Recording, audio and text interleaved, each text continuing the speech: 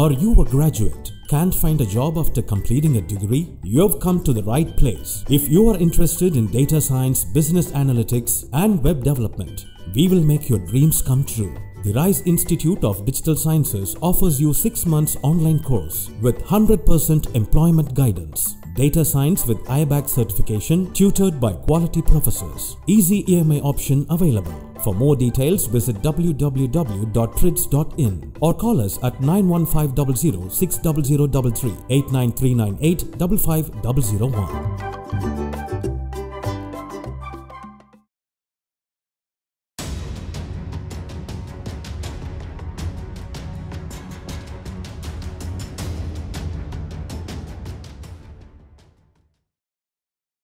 தமிழ் நிறம் நேயர்களுக்கு அன்பு வணக்கம். இன்று நம்மோடு திராவிட இயக்க பேச்சாளர் எழுத்தாளர் திரு நாஞ்சில் சம்பத் இணைந்திருக்கிறார். வாருங்களோடு பேசலாம். சார் வணக்கம். வணக்கம் சார். அண்ணா திராவிட முன்னேற்ற கழக வரலாற்றில் இன்று பொன்னெழுத்துக்களால் பொறிக்கப்பட வேண்டிய ஒரு நாள் அப்படின்னு எடப்பாடி பழனிசாமியின் ஆதரவாளர்கள்லாம் சொல்கிறாங்க. எப்படி பார்க்குறீங்க நீங்கள்? இதெல்லாம் மனநோயாளிகளின் உளறல். அதிமுகவின் வரலாற்றில் இந்த நாள் ஒரு கருப்பு நாள். 1.5 கோடி தொண்டர்கள் கொண்ட அந்த கட்சியினுடைய தலைமை அலுவலகம் சீல் வைக்கப்பட்டிருக்கிறது. மக்கள் திலகம் எம்ஜிஆர் தங்க சிம்மாசனம் போட்டு இருந்த அந்த எம்ஜிஆர் மாளிகை இன்றைக்கு இவர்கள் அடித்த கூத்தில் இவர்கள் அந்த அலுவலகம் இன்றைக்கு வருவாய்த்துறையால் சீல் வைக்கப்பட்டிருக்கிறது. அதிமுகவின் வரலாற்றில் இது ஒரு கருப்பு நாள். அந்த கட்சிக்கு எதையும் எதிர்பார்க்காமல் கடைக்கோடியில் நின்று கொண்டு அந்த கட்சிக்காக எம்ஜிஆர் பேரை உச்சரித்து வளர்ந்த அந்த கட்சியின் உண்மை தொண்டன் உடைந்து நொறுங்கி போயிருக்கிறான். எடப்பாடி பழனிசாமி என்கின்ற ஒரு பச்சை துரோகிக்கு பட்டம் கட்டுவதற்கு பல்லாயிரம் கோடி ரூபாயை கொட்டி செலவழித்து ஒரு அமைப்பில் இவ்வளவு துரோகிகள் இருப்பார்களா என்று உலகமே வியக்கக்கூடிய அளவிற்கு இத்தனை துரோகிகள் ஒரு கட்சியில் இருந்திருக்கிறார்கள் என்று இன்றைக்கு காட்டப்பட்டிருக்கிறது என்பதுதான் உண்மையை தவிர அதிமுகவின் வரலாற்றில் இது ரொம்ப மோசமான நாள். ஒட்டுமொத்த பொதுக்குழு உறுப்பினர்களுமே துரோகியா? கண்டிப்பாக துரோகிகள். 10%, 20%, 1% கூட கிடையாது. எப்படி அவர்கள் எடப்பாடியை முடிச்சு விட்டலாம்? எடப்பாடி யார்? அவர்கள் ஏற்றுக்கொண்ட தலைவர் சார். அவர்கள் ஏற்றுக்கொண்டார்கள். ஏன் ஏற்றுக்கொண்டாய்? அவரை ஏற்றுக்கொள்வதற்கு எடப்பாடி இடத்தில் என்ன இருந்தது? அதை சொல் எங்களுக்கு. நாட்டு மக்கள் கேட்கிறார்கள். நீ எவ்வளவு பொய் சொல்லுகிறாய் கூசாமல். நீ முதலமைச்சரானது எப்படி? உன்னுடைய அப்பா அம்மா அந்தஸ்தில் வந்தாயா? நீ கற்ற கல்வியாலா, பெற்ற அறிவாலா, செய்த தியாகத்தாலா நீ எப்படி இந்த நாட்டில் முதலமைச்சர்? சசிகலா என்கிற ஒற்றை பெண்மணி சிறைக்கு செல்லுகிற நெருக்கடி வருகிற பொழுது உன்னை முடிசூட்டி விட்டு போனார். நீ முடிசூட்டுவதற்கு முன்னால் நாற்காலிக்கு கீழே நாயினும் கேவலமாக அந்த அம்மையாரின் காலில் நக்கி பிழைத்த அந்த நாற்காலில் உட்கார்ந்தவன் நீ. எல்லாம் வசதியாக மறந்து விடுகிறீர்கள். நீ முதலமைச்சராக வேண்டும் என்று உற்பத்தி செய்யப்பட்டவனா? உனக்கு முதலமைச்சராக இருப்பதற்கான ஏதாவது தகுதி இருக்கிறதா? யார் நீ? நீ என்ன அண்ணாவா, கலைஞரா, ஜெயலலிதாவா, எம்ஜிஆரா, ஸ்டாலினா? எடப்பாடி தாண்டினால் 8 கிலோமீட்டர் தாண்டி உன்னை கொண்டு போய் நிறுத்தினால் உன்னை எவன் என்று யாருக்கும் தெரியாது. ஒரு அடையாளம் தெரியாத அரசியல் அனாதை நீ. சசிகலாவால் இந்த நாட்டில் முதலமைச்சர் பொறுப்பை பெற்றுக்கொண்டு இன்றைக்கு அந்த கட்சியை கபளீகரம் செய்வதற்கு இவ்வளவு ஆட்டம் போடுகிறியே, இது எவ்வளவு பெரிய ஜனநாயக படுகொலை. அவர் யாரால் எப்படி முதலமைச்சராக்கப்பட்டிருந்தாலும் இன்னைக்கு தொண்டர்களோட நம்பிக்கை பெற்றிருக்காருல்ல. யார் தொண்டர்கள்? குண்டர்களை நீங்கள் தொண்டர்கள் என்கிறீர்கள். குறைந்த விலைக்கு விலை போனவர்களை நீங்கள் எப்படி தொண்டர்கள் என்று சொல்லலாம்? அப்ப அதிமுகவில் இருக்கவங்க எல்லாம் விலை போனவர். அப்ப பன்னீர்செல்வத்தினுடைய வாசல்ல அன்னைக்கு அதிமுக அலுவலகத்தில் இருந்தவெல்லாம் தொண்டர்கள் இல்லையா? பார்த்தோமே சார், இங்க எவ்வளவு கூட்டம் நின்றுது, அங்க எவ்வளவு கூட்டம் இருந்தது, இங்க எவ்வளவு ஆதரவு, அங்க எவ்வளவு. இது பணப்பட்டுவாடா செய்து கொண்டு வரப்பட்ட கூட்டம். அது அப்போ ஓபிஎஸ்க்கு வந்தது ஓபிஎஸ்க்கு ஓபிஎஸ்க்கு ஆபத்துன்னு சொல்லி அவரை நேசிப்பவர்கள் இந்த கூட்டம் அது. அவர் மட்டும் பணம் கொடுத்துருக்க மாட்டாரா என்ன? அவர் எப்படி பணம் கொடுப்பா? அவர் பணம் கொடுத்துருந்தா எடப்பாடி எப்படி பணம் கொடுப்பாரு?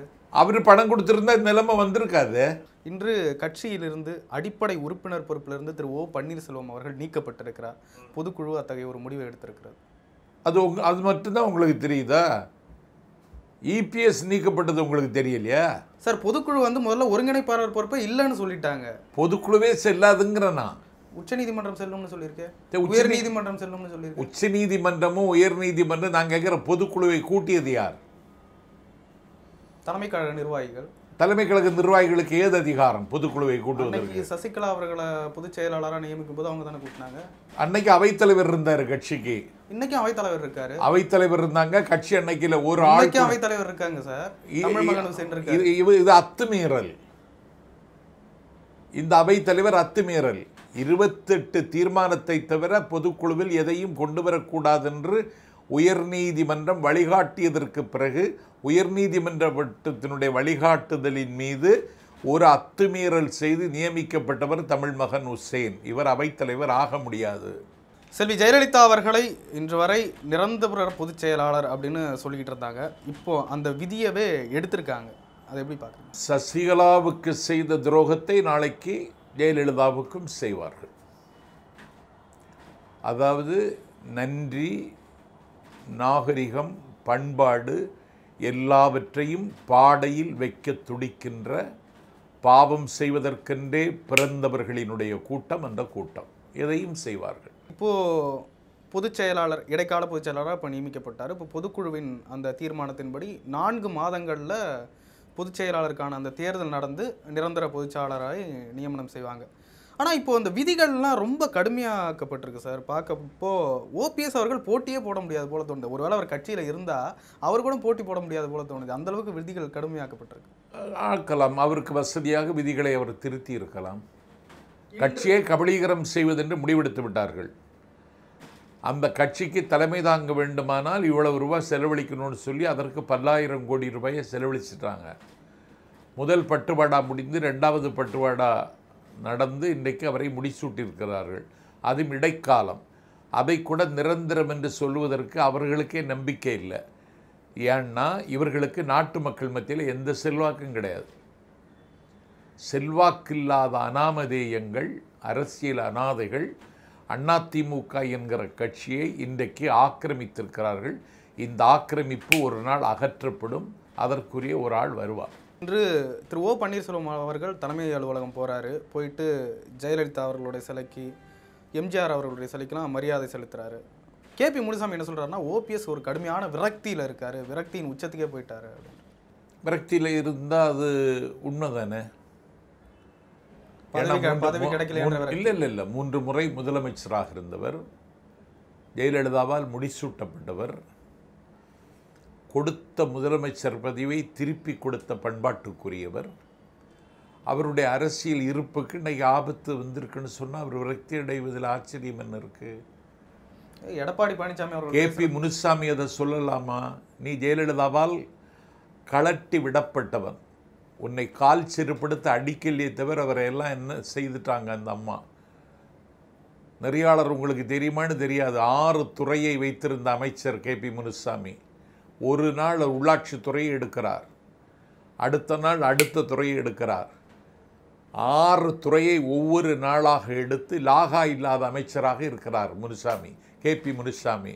முனுசாமியை தவிர இன்னொருவனாக இருந்திருந்தால் தற்கொலை செய்திருப்பான். முனுசாமி ஒரு உணர்ச்சியற்ற முண்டம். 6 துறையை 6 நாளாக அகற்றி அதற்கு பிறகு கிருஷ்ணகிரி மாவட்ட செயலர் பொறுப்பை என்று தூக்கி வீசுகிறார். ஜெயலலிதாவினுடைய கோபத்திற்கும் சாபத்திற்கும் ஆளானவன் இன்றைக்கு அதிமுக பொதுக்குழுவில் கதாநாயகனாக நடிக்கிறார்னா இது என்னடா கேலி கூத்து. திரு எடப்பாடி பழனிசாமி இன்றைக்கு பொதுச் செயலாளராக ஆயிருக்காரு. அவர் ஆனால் என்ன தப்பு? செல்வி ஜெயலலிதா காலத்தில் முக்கிய துறைகளில் அமைச்சராக பொறுப்பு வகித்தவர், 4 ஆண்டுகள் முதலமைச்சராக இருந்தார். கமிஷன், கலெக்ஷன், கரப்ஷன் ஒருக்கா சொல்ல வேண்ட நீ சொன்ன கேட்டியா? நீ சொல்லு சார். இதெல்லாம் ஒரு வாதமா சார்? ஏன் வாதம் இல்லை? வார்த்தை வராது இல்லை. நீ எப்படி தொண்டர்களை ஈர்ப்ப சொல்லு. தொண்டர்கள் ஈர்ப்பதற்கான என்ன குவாலிட்டி ஒன்றை இருக்கு சொல்லு. மேடையில யாரும் திக்கி பேசுனதே இல்லையா? மேடையில திக்கிறது இல்ல, தொண்டர்களை ஈர்க்கிற என்ன சக்தி இருக்குன்னு சொல்லு. அதை ஈர்த்ததனால தானே நீங்க பொதுச் செயலாளர் இல்ல, ஈர்த்ததினால் இல்ல, ஈந்ததால். இன்னைக்கு அண்ணா திராவிட முன்னேற்ற கழகத்தை எதிர்க்கட்சி வரிசையில பிரதான எதிர்க்கட்சியா அமர வச்சிருக்காரு சார். ஆமா, மக்களாக அமர வச்சாங்க. அவருடைய மண்டலத்துல அவ்வளவு பெரிய வெற்றியை பெற்று தந்திருக்கிறாரு. அதுக்கப்புறம் ஏன் உள்ளாட்சி மன்ற தேர்தலில் ஜெயிக்கல? அதிமுக செல்வி ஜெயலலிதா காலத்துல தோல்வி அடைஞ்சது இல்லையா? கிடையாது, அடைஞ்சதே இல்ல. உள்ளாட்சி மன்ற தேர்தல் அப்படியெல்லாம் தோற்றதே கிடையாது அதிமுக. அதிமுகவினுடைய வரலாற்றில் என்னைக்கு ரூரல்ல அதிமுக தான் ஜெயிக்கும். இன்னைக்கு 66 இடங்கள் பெற்று தமிழ்நாட்டினுடைய எதிர்க்கட்சி அந்தஸ்தை பெற்று தமிழ்நாட்டில் ஒரு மாநகராட்சியை கைப்பற்றாமல், ஒரு பேரூராட்சியை கைப்பற்றாமல், ஒரு நகராட்சியை கைப்பற்றாமல் அதிமுக என்கிற 1000 பிறை கண்ட அமைப்பை அம்மனமாக்கி இருக்கிறவங்களடா நீ. ஆனால் இபிஎஸ் ஆதரவாளர்கள்லாம் சொல்கிறாங்க, திராவிட முன்னேற்ற கழகத்தை எந்த ஒரு சமரசமுமின்றி எதிர்க்கக்கூடிய ஒரே ஒரு தகுதி படைத்தவர் நம்முடைய எடப்பாடி பழனிசாமி தான். திமுகவை எதிர்ப்பதற்கு இவருக்கு என்ன இருக்கிறது? ஆன்மபலம் இருக்கிறதா? அறிவாற்றல் இருக்கிறதா? ஆன்மபலமும் அறிவாற்றலும் இருக்கிறது என்று சட்டமன்றத்தில் நிரூபித்திருக்கிறாரா? நீ இந்த நாட்டில் வெளிநடப்பு செய்ய தெரியுமே தவிர உனக்கு ஸ்டாலினை பார்த்து குண்டின் மீது நின்று குற்றம் சாட்டுவதற்கு உனக்கிட்ட ஏதாவது இருக்கா? உன் மண்டையில் சரக்கு இருந்தால நீ எதிர்கட்சி தலைவராக இருக்க முடியும். மண்டையிலேயே சரக்கு இல்லாத முட்டாள் நீ. நீ எப்படி எதிர்கட்சி தலைவராக இருப்ப? நீ எப்படி ஸ்டாலினை எதிர்க்க முடியும்? ஸ்டாலினை எதிர்ப்பதற்கு உன்ட என்னத்தை இருக்கு? ஸ்டாலினை எதிர்க்கவே முடியாது. இன்னும் 10 ஆண்டு காலத்தில் ஸ்டாலினை கேள்வி கூட கேட்க முடியாது யாரும். பணம் கொடுத்து தான் அவ்வளோ பெரிய கூட்டத்தை கூட்டினாங்க அப்படின்னு சொல்லி. நிச்சயமாக, கண்டிப்பாக. எவ்வளோ கொடுத்தாங்க? ஒரு 10 கோடி ரூபாய் கொடுத்துருக்காங்க மாவட்டத்துக்கு. மாவட்டத்துக்கு 10 கோடி. 10 கோடி கொடுத்த உடனே அவ்வளோ கூட்டம் வந்துருச்சு. ஆமாம், வரும். ஆதாரம் எடப்பாடிட்டே கேட்கலாம். ஆதாரம் நீங்க தானே சார் சொல்றீங்க, அவர் சொல்லலையே சார். இல்லைன்னா அவர் ஈர்ப்பால் வந்த கூட்டம்ன்றாரு. எப்படி சார் ஈர்ப்பு வரும்? எடப்பாடி பழனிசாமி சைதாப்பேட்டை தேரடி திடலில் நாளை பேசுகிறார்னு ஒரு போர்டு வைங்க. 20 பேர் வந்துட்டு நான் பேசுறதே நிறுத்திடுறேன். இல்ல, நான் மறுபடியும் தான் கேட்கிறேன், அந்த கூட்டத்தை ஏன் ஓ பன்னீர்செல்வத்தால கூட்ட முடியல? அவர் கூட்டம் இல்லை, அவருக்கு கூட்ட வேண்டிய தேவையில்லை. காட்டணும் இல்லையா செல்வாக்கு? ஏன் காட்டணும்? செல்வாக்கு இருக்குன்னு சொன்னா மட்டும் போதுமா? செல்வாக்கு இருக்குன்னு அவர் சொன்னாரா? அவர் தான் சொல்றாரு 1.5 கோடி தொண்டர்கள் என்னை ஒருங்கிணைப்பாளர் ஆக்கி இருக்காங்க, எனக்கு காட்ட வேண்டிய தேவையில்லைன்னு அவர் சொல்றாரு. அப்ப அவருக்கு செல்வாக்கு இல்லை. 1.5 கோடி தொண்டர்கள் தானே என்ன உருவாக்கி இருக்காங்க, அவருக்கு காட்ட வேண்டிய தேவையில்லைன்னு அவர் கருதுகிறாரு. திரு ஓ பன்னீர்செல்வம் ஒரு காலத்தில் முதலமைச்சராக இருந்தவர், செல்வி ஜெயலலிதா அவர்களுடைய நம்பிக்கை பெற்றவர்னு சொல்கிறாரு. அந்த காலத்தில் அவர் தர்ம யுத்தம் நடத்தினப்ப கேபி முனுசாமி ஒரு பக்கம் இருந்தார், நத்தம் விஸ்வநாதன் ஒரு பக்கம் இருந்தார், மற்ற நிறைய பேர் அவங்க மாஃபா பாண்டியராஜன் இருந்தார். இன்றைக்கி அவங்கெல்லாம் ஸ்டேஜில் ஏறி ஓபிஎஸ் துரோகின்னு சொல்கிறாங்க, எடப்பாடி பழனிசாமியை பொதுச் செயலாளராக அறிவிக்கிறாங்க. எப்படி இதெல்லாம் இழந்தார் ஓபிஎஸ்? அவர் இழக்கலை, இவங்க இழந்தாங்க. இவர்கள் மானத்தை இழந்தார்கள், மதிப்பை இழந்தார்கள், மரியாதை இழந்தார்கள், அற்பத்தனமான காசுக்காக தங்களுடைய அரசியல் வாழ்வையும் இழந்தார்கள் என்பது நாளைக்கு தமிழ்நாட்டில் தெரிஞ்சிடும்.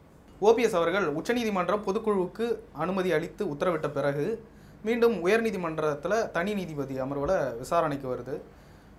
வெள்ளிக்கிழமை மாலை அந்த விசாரணை முடிஞ்சு திங்கட்கிழமை காலையில் 9 மணிக்கு தீர்ப்பு வழங்குவதா நீதிபதி சொல்கிறாரு. இதில் சந்தேகம் இருக்கிறதா ஒரு சிலர் கருத்து சொல்கிறாங்க. பொதுமக்களுக்கு எல்லாருக்கும் சந்தேகம் இருக்கும். அது நீதிபதியோட விருப்பம் சார். நீதிபதிக்கு விருப்பம் தான், பொதுமக்களுக்கு சந்தேகம் இருக்கு. என்ன சந்தேகம் இல்லை? 9 மணிக்கு பொதுக்குழு தீர்ப்பு எப்போ வழங்கினாலும் அதே தீர்ப்பு தானே? அது எப்படி? நேற்றுக்கே சொல்லியிருக்கலாம் இந்த தீர்ப்பை. எப்போ சொன்னாலும் அதே தீர்ப்பு தானே சார்? நேற்றுக்கே சொல்லியிருந்தா இந்த அசம்பாவிதம் வந்திருக்காது இல்லை, இந்த அலங்கோலம் வந்திருக்காது இல்லை. ஓ பன்னீர்செல்வம் அவர்களுக்கு தெரியும் இவ்வளவு எதிர்ப்பு நமக்கு இருக்குது, கட்சி அலுவலகத்துக்கு போனால் இவ்வளவு எதிர்ப்பை இபிஎஸ் ஆதரவாளர்கள் தெரிவிப்பாங்க அப்படின்ட்டு. அதெல்லாம் மீறி எதுக்கு போகணும்? இவ்வளோ அராஜகம். அவர் தானே கட்சிக்கு ஒருங்கிணைப்பாளர், அதனால போனார். அதுதான் நீக்கிட்டாங்களே சார். அவரும் நீக்கிட்டார்ல. அவர் நீக்கிறது மட்டும் சொல்கிறீங்க, இவர் நீக்கிறத ஏன் சொல்ல மாட்டேங்கிறீங்க? அவரை நீக்கிறத சட்டம் ஏற்றுக்குது, கோர்ட்டு அனுமதி கொடுக்குது. இவர் தன்னிச்சையாக இனிமேல் தானே கோர்ட்டு மேல்முறையீடு செஞ்சால் ஓகே. ஏன் 4 மாதம் அவகாசம் கேட்குற நீ? எதுக்கு? நாக்கு வலிக்கவா? 4 மாதம் எதுக்கு சார்? நாயை குளிப்பாட்டவா? 4 மாதம் எதுக்கு அவகாசம் கேட்குற? இன்றைக்கே பொதுச்செயலாளர்னு சொல்லிட வேண்டியது தானே. அதனால் இன்னும் நீதிமன்றம் தான் இதெல்லாம் முடிவெடுக்கணும். கட்சியோட தலைமை அலுவலகத்தில் போய் பூட்டை உடைக்கிறாங்க, அங்கே இருக்கிற ஆவணங்களை எல்லாம் தூக்குறாங்க, எடப்பாடி பழனிசாமியோட படத்தை கிழிக்கிறாங்க. ஓபிஎஸ் ஆதரவாளருடைய அந்த இது நியாயமா? அது எடப்பாடி ஆளுகளே கிழிச்சிருப்பாங்க. எடப்பாடி ஏன் சார் இது எப்படி சார் நம்புற மாதிரிங்களா இருக்கு? அவங்க ஆட்கள் தான் பொதுக்குழுக்கு போயிட்டாங்களே. நீங்கள் இந்த பிஜேபி கட்சியில் அவனே கொலை செய்துட்டு வேற ஒரு காட்டி கொடுப்பான் தெரியுமா உங்களுக்கு? அது மாதிரி பிஜேபி கட்சி மாவட்ட செயலாளர் கார் காணலேன்ட்டான், போலீஸில் கொண்டு போய் புகார் கொடுக்குறான். பிறகு யாருன்னா காரை அவன் தான் திருடி இருக்கான், அவனே காரை திருடிட்டு காரை காணலைன்னு புகார் கொடுப்பான். அதனால் இபிஎஸ் ஆட்கள் வந்து அவ்வளோ மோசமானவர்கள், நயவஞ்சகர்கள். எப்பயுமே ஓபிஎஸ் அவர்களை எதிர்த்து பேசுகிற நாஞ்சில் சம்பத் இன்னைக்கு ரொம்ப ஆதரிச்சு பேசுகிறேன். அப்படிலாம் ஒன்றும் இல்லையே, எனக்கு அப்படி ஒரு ஆரம்பத்துலேருந்து அப்படி தான் பேசுகிறீங்க நீங்கள். உங்கள் கேள்வி அப்படி இருக்குது, பதில் அப்படி இருக்குது. ஓபிஎஸ் ஆதரவு பதில் இல்லை, எனக்கு என்னால் நான் எப்போதும் பாதிக்கப்பட்டவர்களுக்காக பேசுகிறவன், எப்பொழுதும் அடிபட்டவர்களுக்காக நான் பேசுகிறவன், எப்பொழுதும் ஆபத்தில் சிக்கி கொண்டவர்களுக்காக நியாயம் கேட்கிறவன், வேற ஒன்றும் இல்லை. அந்த பொதுக்குழு கூட்டத்தில் அவங்க வச்ச ஒரு முக்கியமான குற்றச்சாட்டு என்னன்னா, ஓ பன்னீர்செல்வம் அவர்கள் மேலே திமுகவுக்கு ஆதரவாக செயல்படுகிறார், மறைமுகமாக திமுகவை அவர் ஆதரிக்கிறார் அப்படின்னு சொல்கிறார். திமுகவோட இன்னும் சொல்லணும்னா திமுகவோட கைகூலியாக செயல்படுறாருன்றார். இது வந்து ஒரு பொறுப்பற்ற பேச்சு.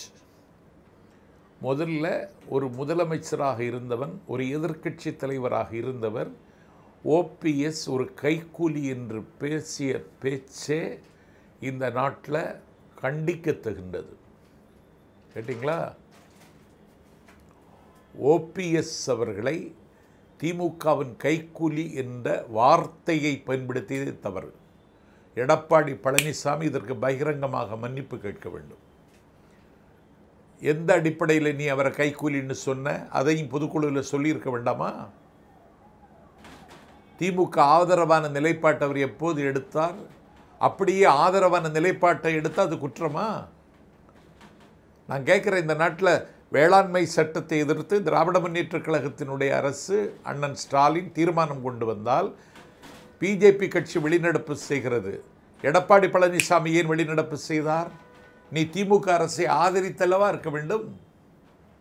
குடியுரிமை திருத்த சட்டத்தை எதிர்த்து தமிழ்நாடு சட்டமன்றத்தில் திமுக தீர்மானம் கொண்டு வருகிறது, பிஜேபி கட்சி வெளிநடப்பு செய்கிறது.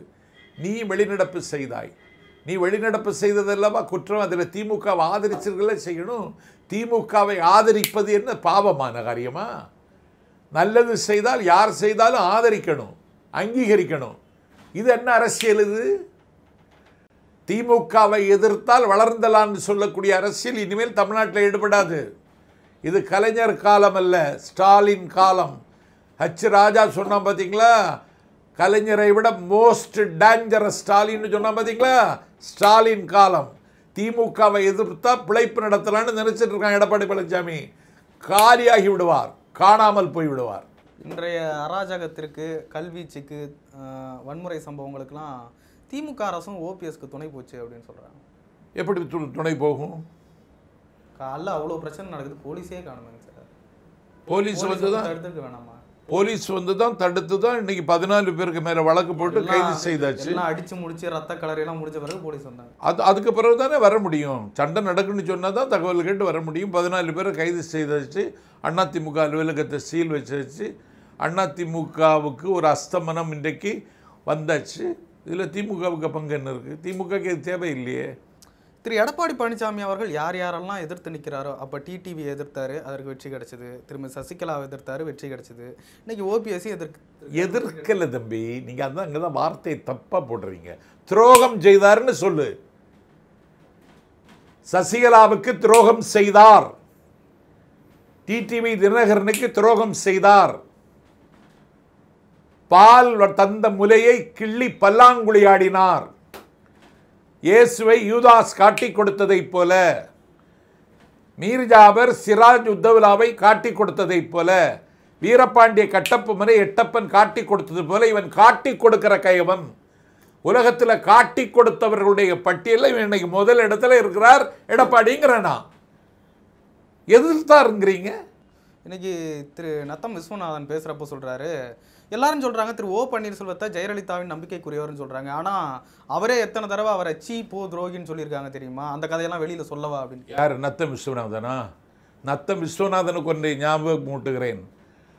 ஜெயலலிதா நடத்திய கடைசி செயற்குழு முன்வரிசையில் உட்கார்ந்திருந்தவன் இந்த நாஞ்சில் சம்பத் திமுகவோடு உறவு வைத்து கொண்டு, இன்னும் சொல்லப்போனால் திமுகவில் செல்வாக்கு பெற்ற மனிதரோடு வியாபார ரீதியாக உறவு வைத்து கொண்டு சொந்த தொகுதி நத்தத்தில் அதிமுக தோற்க காரணமாக இருந்தவர் நத்தம் விஸ்வநாதன். நேரடியான குற்றச்சாட்டுக்கு ஆளாக்கப்பட்டவர் நத்தம் விஸ்வநாதன். தென் மாவட்டத்தை சேர்ந்த ஆர்பி உதயகுமார், நத்தம் விஸ்வநாதன் போன்றவர்களை இது எடப்பாடி பழனிசாமியின் ராஜதந்திரத்திற்கு கிடைத்த வெற்றி அப்படின்னு சொல்கிறார். எடப்பாடிக்கும் ராஜதந்திரத்துக்கு ஏதாவது சம்பந்தம் இருக்கா? இவனை சாணக்கியருக்கு அரச சாஸ்திரத்தை படித்தவனா, பிரின்ஸுக்கு இளவரசனை படித்தவனா, குறைந்தபட்சம் திருக்குறளுடைய அரசியல் அதிகாரத்தையாவது படித்தவனா? எடப்பாடி பழனிசாமிக்கு ராஜதந்திரத்துக்கு என்ன இருக்குது? உனக்கு ராஜதந்திரம் இருக்குமானா பிஜேபி அண்டி பிழைப்பியா நீ? உனக்கு ராஜதந்திரம் இருக்குமானா பிஜேபியினுடைய கட்டளைக்கு நீ பணிவியா நீ? இதுக்கு பேர் ராஜதந்திரமா? தற்கொலை. ஒரு பக்கம் உங்களை போன்றவர்கள்லாம் சொல்லிட்டு வரீங்க, பிஜேபி எடப்பாடி பழனிசாமி மறைமுகமாக ஆதரிக்குதுன்னு. இன்றைக்கி பொதுச் செயலாளராக ஆயிருக்காரு. ஆனால் அந்த டெண்டர் முறைகேடு வழக்கு அது ஸ்டேவை வெக்கேட் பண்ணணும்னு சொல்கிறாங்க. எஸ்பி வேலுமணி அவருக்கு சொந்தமான இடங்களில் அவருடைய இவருக்கு ரைடுலாம் நடக்குது. எடப்பாடி பழனிசாமிக்கு கைக்கூலி ஒருத்தன் இருக்கான் செய்யாத்துறைன்னு, அவனுக்கு முந்தா நாள் ரைடு, சந்திரசேகர் ரைடு. முரண்பாடாக இருக்குது, புரிஞ்சுக்க முடியல. எப்படி பிஜேபி ஆதரிக்கும்? எப்படி யாரை ஆதரிக்கும்? இது உங்களை போன்றவரெல்லாம் சொல்கிறீங்க மறைமுகமாக இயக்குறாங்க. பிஜேபி அதிமுகவை உடைக்கணும்னு நினைக்கிறாங்க, உருக்குலைக்கணும்னு நினைக்கிறாங்க, ஒன்றும் இல்லாமல் ஆகணும்னு நினைக்கிறாங்க, ஆக்கிட்டாங்க. ஆனால் இன்று எடப்பாடி பழனிசாமி அதை வலுவாக தானே வச்சிருக்காரு. இன்னைக்கு ஒற்றை தலைமையாக ஒரு எடுத்திருக்காரு. அவ்வளவு அவர் தலைவரே கிடையாதுங்க. அவனுக்கு ஒற்றை தலை இருக்கு, ஆனால் ஒற்றை தலைமை கிடையாது. எடப்பாடி பழனிசாமியை கண்டு ஸ்டாலின் மிரண்டு போயுள்ளார். அதனால தான் இந்த கொடநாடு கொலை கொள்ளை வழக்கெல்லாம் வச்சு அவரை மிரட்டிட்டு இருக்காங்க அப்படின்னு சொல்கிறார். கொடநாடு கொலை வழக்கு அவர் குற்றவாளி, விரைவில் சிறைக்கு போகிறார். கராக்கிரகத்தின் கதவுகள் அவருக்காக ஒரு நாள் திறக்கப் போகிறது. ஒரு பக்கம் அதிமுக 3 பார்ட்டாக பிரிஞ்சு போகுது போல். ஒரு பக்கம் டிடி விதிநகரன் ஒரு பக்கம் போயிட்டுருக்காரு, சசிகலா அவர்கள் தனியாக பயணம் போயிட்டுருக்காங்க, இப்போ ஓபிஎஸ் தனியாக போயிட்டுருக்காரு. ஒரு மாதிரி இது திமுகவுக்கு தான் பெனிஃபிட்டாக இருக்கும் போல் அப்படின்னு பல பத்திரிகையாளர்கள்லாம் சொல்கிறாங்க. ஆனால் ஒரு சிலர் என்ன சொல்கிறாங்கன்னா, எடப்பாடி பழனிசாமி மொத்தத்தையும் திரட்டி ஓரணியில் கொண்டு வந்துடுவார். திமுகவுக்கு தான் பெனிஃபிட்டாக இருக்கும். ஆனால் நாளைக்கு ஒன்று நடக்க போகுது. அண்ணா திராவிடர் கழகம் என்ற ஒரு கட்சியை வைத்திருக்கக்கூடிய திவாகரன் நாளைக்கு சசிகலாவை சந்தித்து தன்னுடைய கட்சியை அவரோடு இணைக்கிறார். ஒரு பக்கம் பார்த்தீங்கன்னா எங்கே பார்த்தாலும் கேபி முனுசாமி அவர்கள் தான் ஒரு எடப்பாடி பழனிசாமி அவர்களுக்கு ஒரு பேக் போனாக ஒரு ராஜதந்திரியாக செயல்பட்டு வர்றாரு போல். கேபி முனுசாமி ராஜதந்திரத்துக்கு அவருக்கு ஒன்றும் சம்பந்தம் இல்லை. நாடாளுமன்ற உறுப்பினர் பதவியை ராஜினாமா செய்துட்டு சட்டமன்றத்துக்கு நின்னது ராஜதந்திரமா? ராஜதந்திரத்துக்கு லட்சணம் எப்படியா இருக்கும்? இதுதான் முடிவாக இருக்குமா இல்லை இதுக்கப்புறம் முடியாது? இது ஒரு சிந்து பார்த்து கதை மாதிரி தொடரும். ஓ பன்னீர்செல்வத்துக்கு வாய்ப்பு இருக்குன்னு நினைக்கிறீங்களா? அது அவர் எடுக்கக்கூடிய நிலைப்பாட்டை பொறுத்து. இல்லை பார்த்தீங்கன்னா உயர் நீதிமன்றங்கள்லாம் பெரிதளவுக்கு கைவிட்டது போல தான் தெரியும். நீதிமன்றம் கைவிட்டால் ஒருத்தனுடைய அரசியல் வாழ்வு ஒன்றும் அஸ்தமனமாகி விடாது. தொண்டர்களும் வேணும்ல? தொண்டர்களும் கட்சியும் தான் தீர்மானிக்கணும். தொண்டர்கள் வேணும்ல? தொண்டர்கள் இருக்காங்களே. அண்ணா திராவிட முன்னேற்ற கழகத்தின் எதிர்காலம் எப்படி இருக்கும்னு நினைக்கிறீங்க? அதிமுகவின் எதிர்காலம் அது எடுக்கக்கூடிய நடவடிக்கைகளை பொறுத்து. அதிமுக என்கிற கட்சி ஆரோக்கியத்தோடு இருக்க வேண்டும் என்று விரும்புகிறவன் நான்.